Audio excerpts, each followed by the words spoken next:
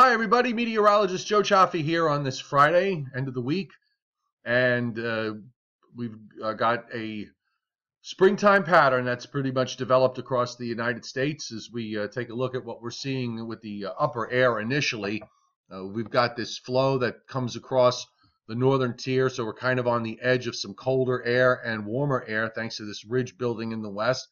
In the east, and we have, these weather systems that just continue to move along, coming in out of the Pacific. This one in particular, that is now moving out of northeastern New Mexico and into Oklahoma, is going to be the catalyst for some severe weather today.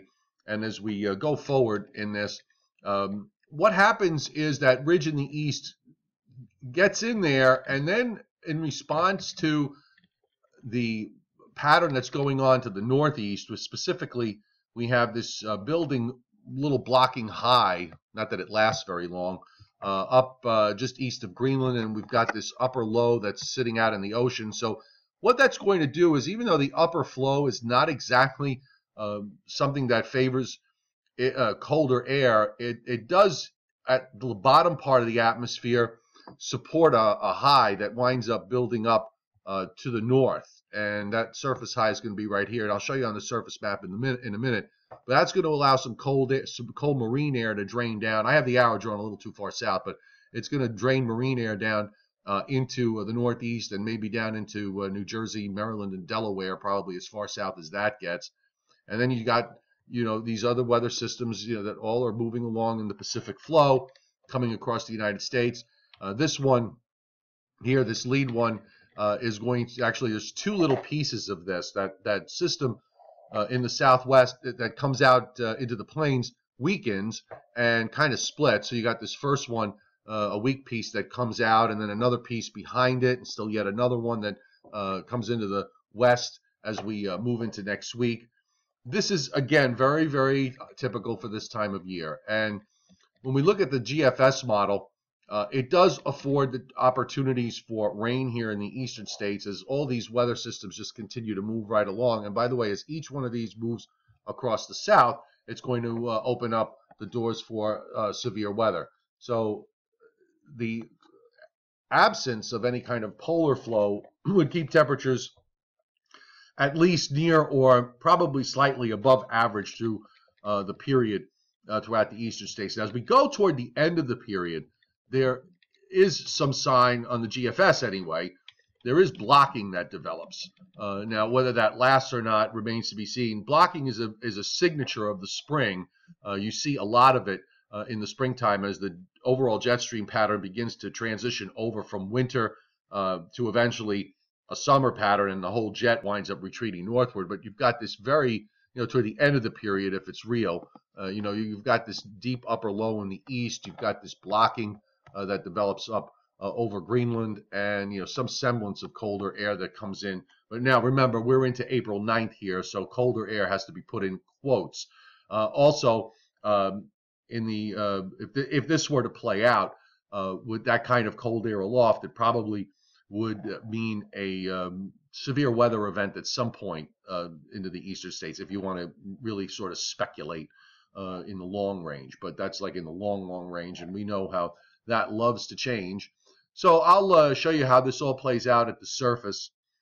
We're also getting to the time of year where major storms are going to be few and far between, or at least more so, even though every once in a while the model wants to go hog wild with some sort of big gale center like it does here in the end of the 2-week period. Again, who knows how real that is. It actually has a couple of them, one that swings over to the Great Lakes. So let's back this up and we'll start again. So here we have today's system in the southwest, and it's going to produce probably some severe thunderstorms late this afternoon and this evening from Missouri on down into East Texas. You can see it there. We have a warm front that's moving through our neck of the woods here in the northeast, and that front is just going to kind of settle there to our north and then start sinking southward during the day on Saturday. And that's why the warm-up that we get, such as it is, will only be for the one day. The wind from a hostile wind direction is a bit problematic. Then on Saturday, the emphasis of thunderstorms shifts into Mississippi, Alabama, into Kentucky and Tennessee, although I'm thinking that the severe weather outbreak that might occur here will be of a lesser extent than what we'll see today. That front backs down. And this is what I was talking about earlier. Even though the upper air suggests, a warm look, the bottom part of the atmosphere does not. You've got this high that builds down into southeastern Canada. And that creates a marine flow here. So Sunday is not going to be the nicest of days with an onshore flow and temperatures probably in the 40s. Now, it does want to back that up as a warm front on Monday with some more rain or showers. Now, the question then is whether that front gets through here, because this time of year, cold fronts and backdoor cold fronts that want to come back up as warm fronts don't have a lot of success because of the 40-degree ocean.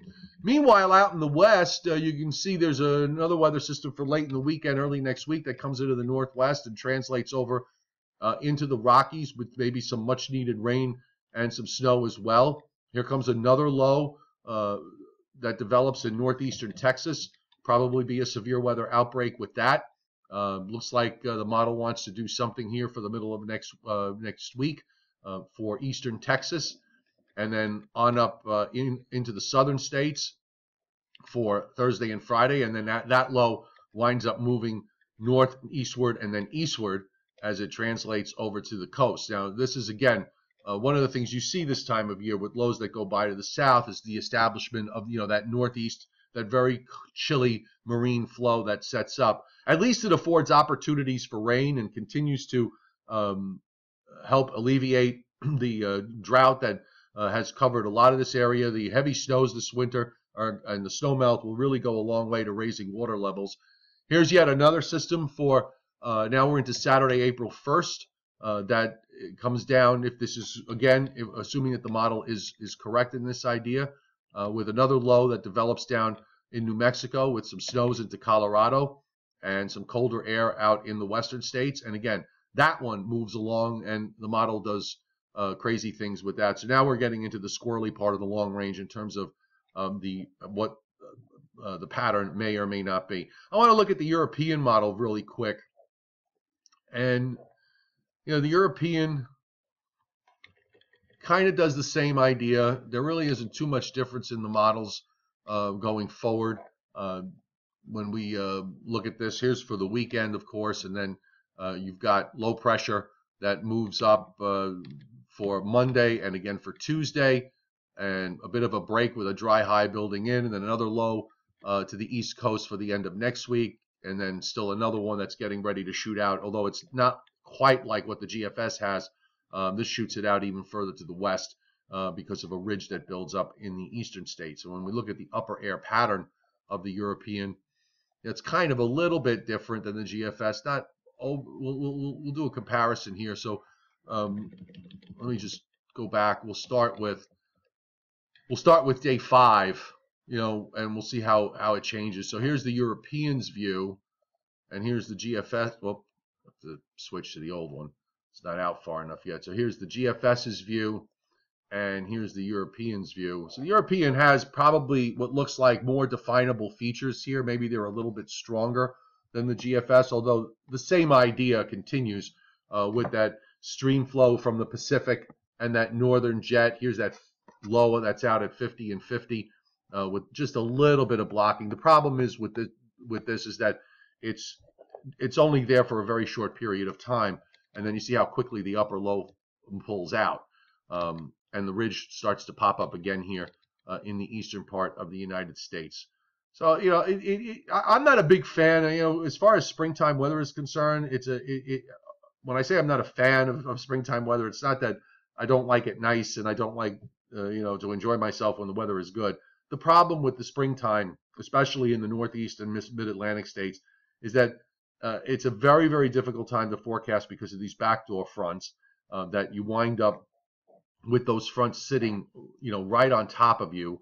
And if they're in the middle of your forecast area, you've got a problem because you've got to figure out all the details in terms of the temperatures. And that is just so difficult. I could be sitting in one area in a span of 50 miles and go from a temperature of 40 to 70. And if I'm off by one zip code, I got a problem. So here's our surface map with regards to the very short range. And tomorrow the front is literally right on top of New York City at 2 o'clock in the afternoon. So areas to the north are going to have a northeast wind. Areas to the south of that will have a west wind. So that's liable to cause, this temperature forecast nightmare. When we look at the 2-meter temperatures, you can see where the 40s are, and you can see where the 70s are. You're in northern New Jersey, and in Connecticut, you're in the 40s. In Long Island, you're in the 50s. If you're in central and south Jersey, you're in the upper 60s and low 70s.